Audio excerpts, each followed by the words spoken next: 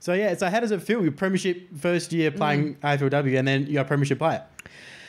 Crazy. Yeah. I like 5 years into the comp now, and just thinking about it, it's mind blowing. Like the first one ever. Like the girls I look back at the girls now and they're obviously going into a prelim tomorrow. So, and they've won another one since in 2019.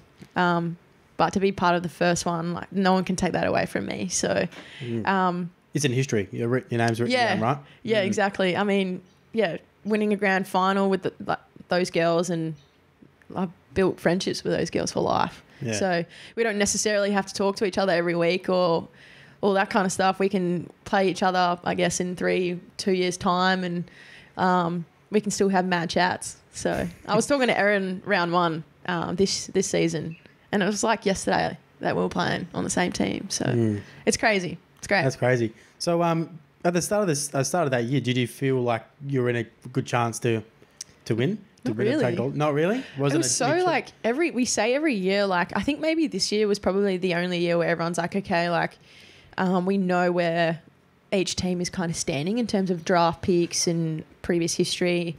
But before that, it was kind of, we don't know where people are or the teams are sitting. So going into that first year, no one had any idea how well like the competition was going to go, let alone individually how it was all going to pan out. So we were just running with it. It was a snowball effect. But I actually remember having a conversation with my dad on the phone. I said, Dad, don't expect too much from us. Just based off our training stuff. Like, oh, really? Yeah, we were real rough like early. So, maybe I just went in with my blinders on and had high expectations, but we played such a great brand of footy at that time of the footy development that I think trying to kick mark was not there yet. And we just played surge footy and it worked. So we knew where to be at the right time and it helped. Yeah, right. So now, obviously, it's been 5 years down the track now. You've seen now how much more professional, is it taken more professionally now by the players? Yeah, absolutely.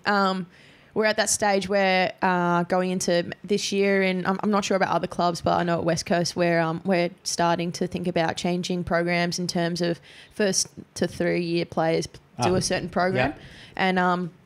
And then the older girls, like the senior citizens, we take a different type of route to our bodies and what type of conditioning, because we're used to what the demand is, I guess, after 4 or 5 years into the comp. So in terms of that, we're starting to get a little bit more elite, and our focuses are starting to change to